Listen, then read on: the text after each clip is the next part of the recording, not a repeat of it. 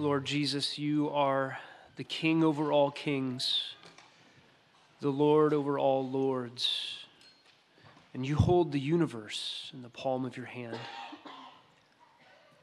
and you hold us.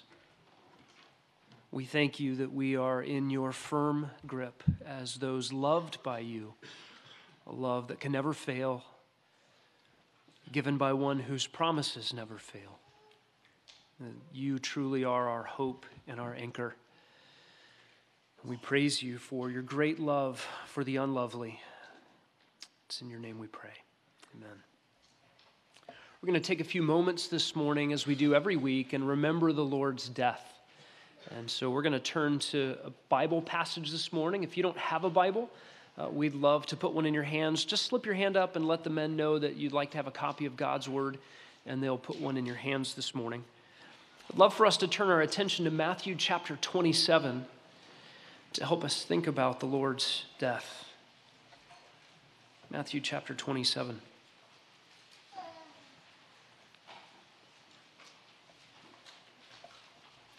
Here we are invited to look in on the greatest travesty of justice the world has known.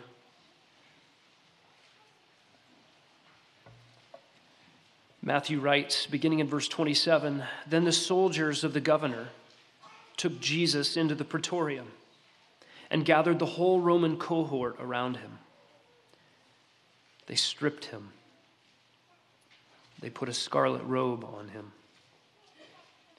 And after twisting together a crown of thorns, they put it on his head and a reed in his right hand, and they knelt down before him and they mocked him, saying, 'Hail, King of the Jews!' They spat on him, took the reed and began to beat him on the head. After they had mocked him, they took the scarlet robe off him and put his own garments back on and led him away to crucify him." What a remarkable scene this is. The audacity of man is on display, and the patience of Christ is on display. Certainly the purposes of God are on display. This one hanging on a cross, this one beaten and mocked by Roman soldiers, was none other than the second person of the Trinity, God the Son, fully God and fully man. As the Word of God, he is the one who upholds all things by the word of his power. And yes, he was upholding these very men who mocked him. His hands grew the branches on which the thorns grew. It was his wisdom and power that produced the reed and the materials for the garments they placed on him. It was his very power that spoke into existence these soldiers and sustained their existence while they beat him, spit on him, and mocked him. Why was he like a sheep before the slaughter? Why was he silent before his shearers? Why did he utter no protest? Because this is exactly what he came to do.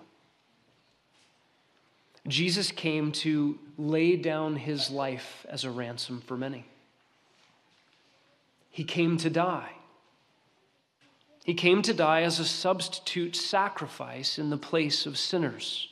Sinners like these soldiers, sinners like you and me. Jesus did not suffer these things. Jesus did not go to the cross and suffer more pain, more shame, and of course the infinite wrath of his Father. He did not suffer these things because we were inherently beautiful or worth saving. He desired to love the unlovely. He desired to save the undeserving. He desired to rescue sinners. The infinite cost of his sacrifice was due to the infinite wrath poured out against sin. which was directly related to the infinite justice that had been offended. Only Jesus could take this wrath in the place of sinners like us. And so Jesus came willingly to be mocked, to be beaten, to be killed by men, and to be crushed by his Father. Now, this awful travesty of justice is actually what upholds God's justice, that God can be just and that sin gets fully punished and the sinner go free. The substitute in our place takes our punishment and we get life. For you who are here this morning and love the Lord Jesus Christ, you have embraced him as Lord and Savior. Friend, your sins are forgiven once and for all by this finished work of Jesus Christ on the cross. In a few moments, we'll have an opportunity for some silent reflection. That's an opportunity for you to examine your own heart, to confess any known sin, to make plans for repentance, and to rejoice in the forgiveness that Jesus has purchased. And if you're here this morning and you have not yet embraced Jesus, you have not yet surrendered your life to him,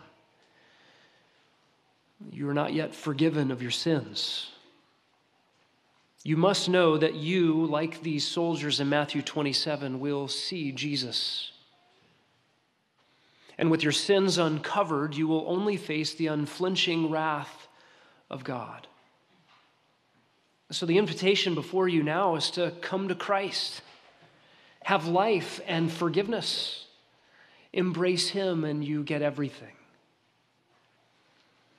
If you have not embraced Jesus Christ, this memorial, the eating of bread and drinking of grape juice, this memorial of his body crushed and his blood spilt is not for you. But if you will embrace Jesus as Savior, then it is for you to remember what Jesus has done for sinners like us. The men are going to come now and serve us. Hold those elements for a few moments as you reflect and thank God and examine your heart.